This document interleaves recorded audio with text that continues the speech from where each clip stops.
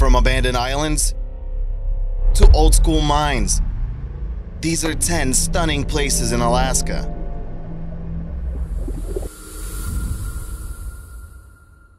Number 10. Kiska Island. We start off our Alaskan journey with the little-known Kiska Island, which is part of the Rat Islands, which as a whole are part of the Aleutian Islands of Alaska, also known as the easternmost part of the USA. Yeah, it's true, look at a map, they're so far west, they're actually in the east. On June 6, 1942, Kiska and nearby Attu Island were invaded by the Japanese. The 10-person US Navy weather station was taken over. One of the servicemen actually managed to escape and hide in the freezing wilderness for 50 days. The Japanese moved in about 5,300 people on the 107 square mile island. They managed to hold on to the island until July 1943, when US forces destroyed the Japanese garrison on Attu Island. By the time US forces got to Kiska Island, though, the only things left were a few service dogs and fresh brewed coffee. Sadly, around 200 American and Canadian men lost their lives, mostly from friendly fire and booby traps.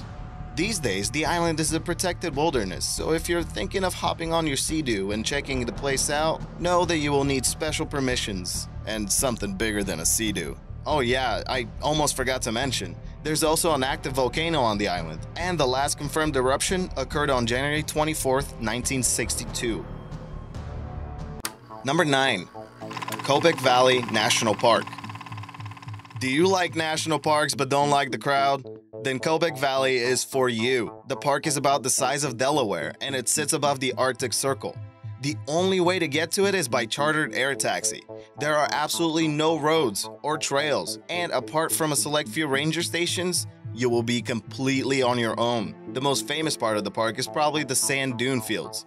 About 20,000 acres of them. NASA has started funding the studies of these formations because they might be analogous to Martian polar dunes. So yeah, to recap, extremely secluded, about 15,000 visitors yearly, out of this world terrain, no sunsets for about a month, nighttime temperatures reaching minus 50 degrees Fahrenheit, and above all, the Northern Lights. Be sure to really plan ahead if you want to experience this wonder of Alaska. Number 8. Diomede. The native name for this city is Injalik, meaning the one over there.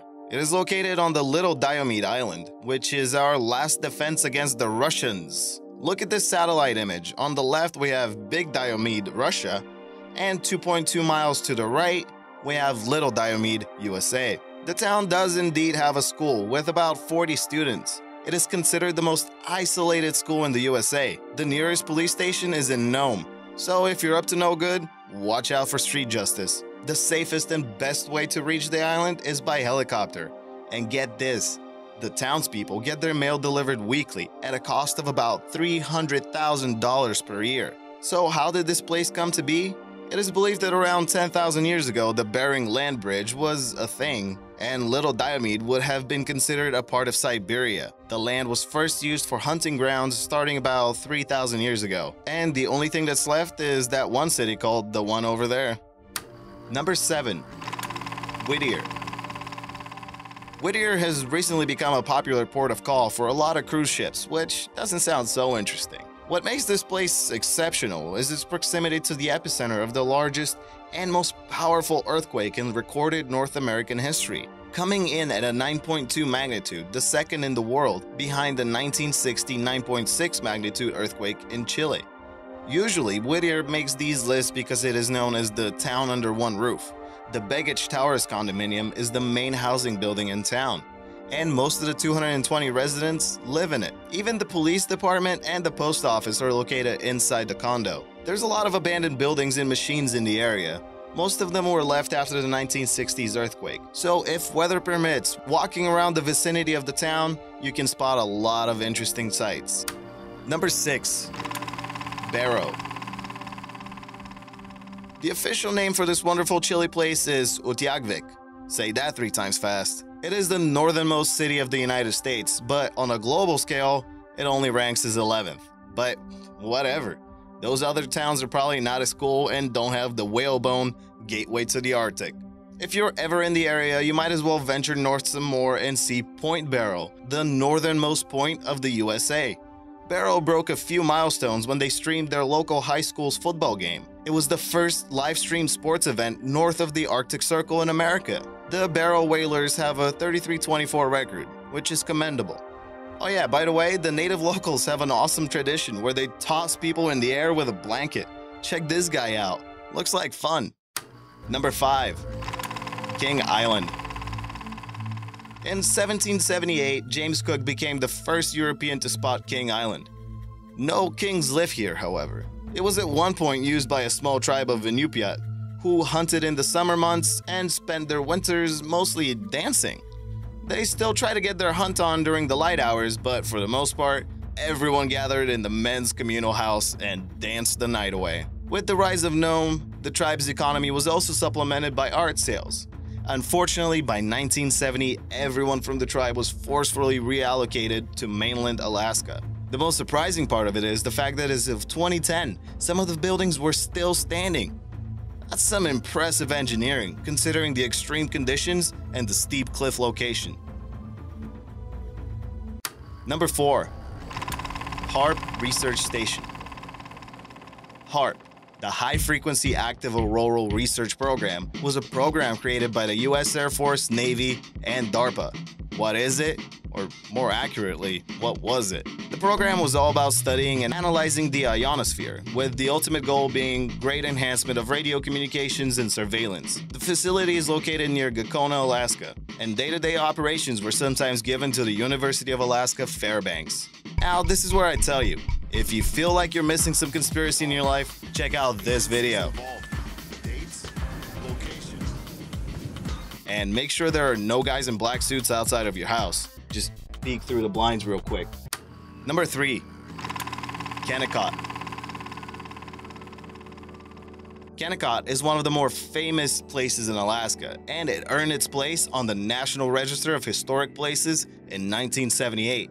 This mining camp got its name from the nearby Kennicott Glacier, though it is spelled differently due to a clerical error. By 1916, there were 5 mines operating in the area: the Bonanza, Jumbo, Motherlode, Erie, and Glacier. Combined, they produced copper valued at $32.4 million a year. In today's money, we're talking about $750 million. One by one, the mines dried up, and on November 10th, 1938, Kennecott became a ghost town as the last train left the station. The camp was left abandoned for about 30 years. The plans were to demolish it all, but that failed too. Locals are happy that the historic buildings have been preserved, and many people that took items from the buildings returned them to the museum. Nice!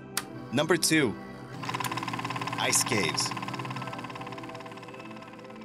Alaska has some fantastic ice caves, with the most famous being the Mendenhall Glacier Caves.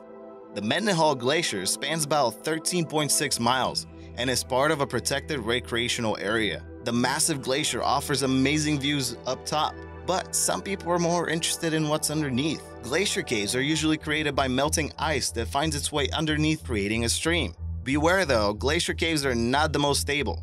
There are many examples of collapses and disappearances of passageways altogether. Before we jump into the best honorable mentions for Alaska, I asked you all to share some stories with me. Thank you. Love learning new and interesting facts. So if you have anything about Alaska, spit it out. Thanks, Storm Armstrong. Hope you like this one too. There are so many awesomely strange places in Alaska. It was hard to fit them all in one video. Heck, there should be a video exclusively for the Aleutian Islands. Here are some of the places that found their way into the honorable mentions. First up, we have the Igloo City Hotel. Well, it was supposed to be a hotel, but the project failed multiple times with multiple owners. Next up, we have the Atka B-24D Liberator plane wreck. In 2008, the site became part of the World War II Valor in the Pacific National Monument. Have you ever wanted to explore some permafrost? The Cold Regions Research and Engineering Laboratory has made that possible with their permafrost tunnel. Located near Fairbanks, this facility is pretty much one of a kind. If you're feeling like hiking the Alaskan wilderness a la Into the Wild, the first place you need to go is Christopher McCandless's Magic Bus. Just know that the trek is dangerous and taxing. In 2013 alone, 12 people had to be rescued because they did not prepare well enough. Don't be a fool. Number 1. Adak. We have reached our final destination, the southernmost town of Alaska and the westernmost town in the USA. Translated from native Aleut, the name means father. The island has history dating back centuries, but we will focus on more recent events since there's pictures for that. There was a military base there built in the 40s, but by 1997, it was all abandoned. The Adak Naval Air Station was not a complete loss of resources though. Most of it was repurposed as the Adak Airport. However, there are some derelict buildings littered around the landscape. The island as a whole has a few abandoned spots, like this church, or this fishing boat that just couldn't take it anymore. What's more interesting and beautiful than abandoned buildings? The stunning nature surrounding them. When you venture off the beaten path in a wild place like Adak Island, you have to be prepared for everything. Hiking in Alaska is no small feat. Oh, by the way, Adak is also home to the smallest national forest in the USA, comprising of around 33 trees that were planted there by Brigadier General Simon Bolivar Buckner Jr. as a way to boost soldier morale. So, would you spend Christmas on Adak Island? Let us know in the comments below. I love reading all your thoughts and opinions. If you want more World Unearthed, subscribe and check out this awesome video.